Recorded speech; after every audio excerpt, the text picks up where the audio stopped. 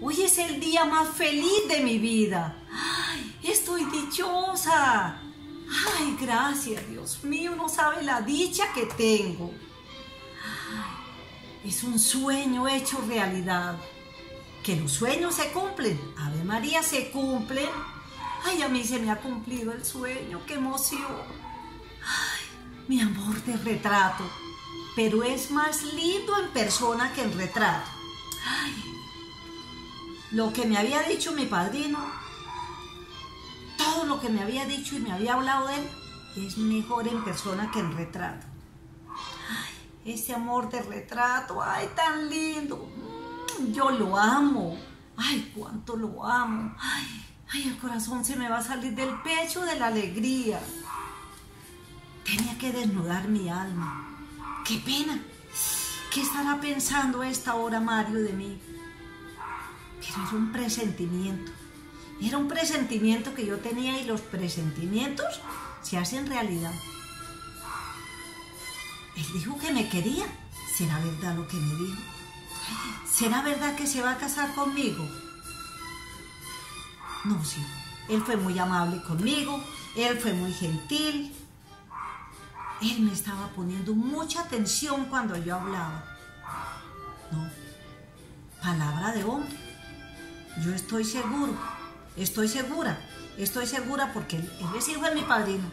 Y mi padrino es todo un caballero a carta cabal. Y doña Ernestina, ¿qué dirá doña Ernestina? Ella y las hijas no me quieren.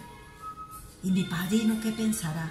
Bueno, mi padrino es amigo de la casa, mi padrino es amigo de papá, es amigo de mamá, amigo de la familia. Yo sé que van a estar de acuerdo.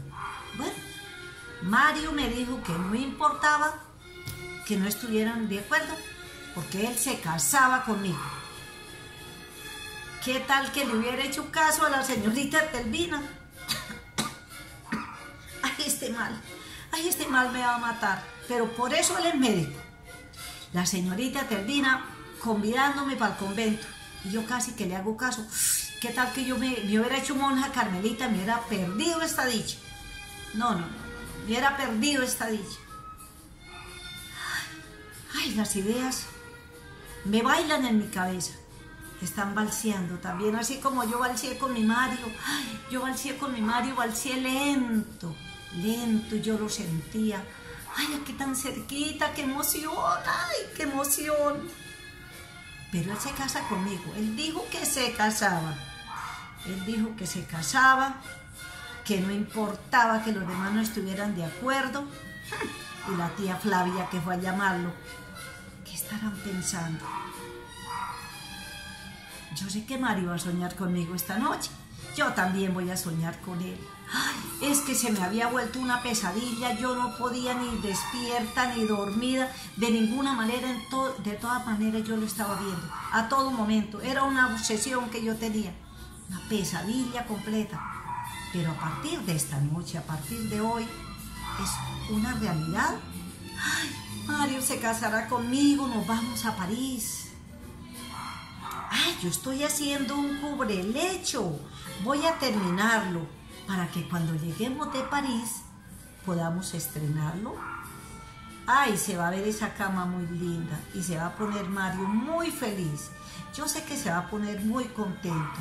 Porque a él le gusta que yo teja, a él le gusta que yo haga las cosas para la casa, y entonces voy a tejer el cubrelecho para estrenarlo cuando lleguemos de París. Ay, esta tos que no me deja. Pero ya encontré el remedio, él es médico y él me tiene que curar. Me voy a acostar temprano porque mañana nos vamos. Voy a hacerle caso a Mario, mañana nos vamos para la casa. Me voy para donde mamá. Voy a Segovia y allá lo espero. Él tiene que ir por mí porque él me va a llevar, nos vamos a casar, vamos a ir a París. Ay, yo voy a ser muy feliz. Ay, mi Mario, voy a soñar con él. Voy a tejer un poquito, pero me voy a acostar temprano porque mañana tenemos que madrugar.